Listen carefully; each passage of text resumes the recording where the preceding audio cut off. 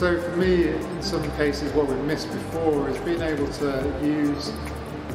and understand what's going on with those clones within the cloning plate. So having a system like the Icon, where you can now start to look at a robust measurement, an accurate measurement for confluence,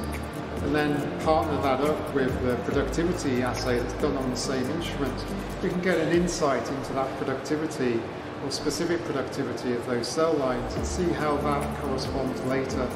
to the larger scale production.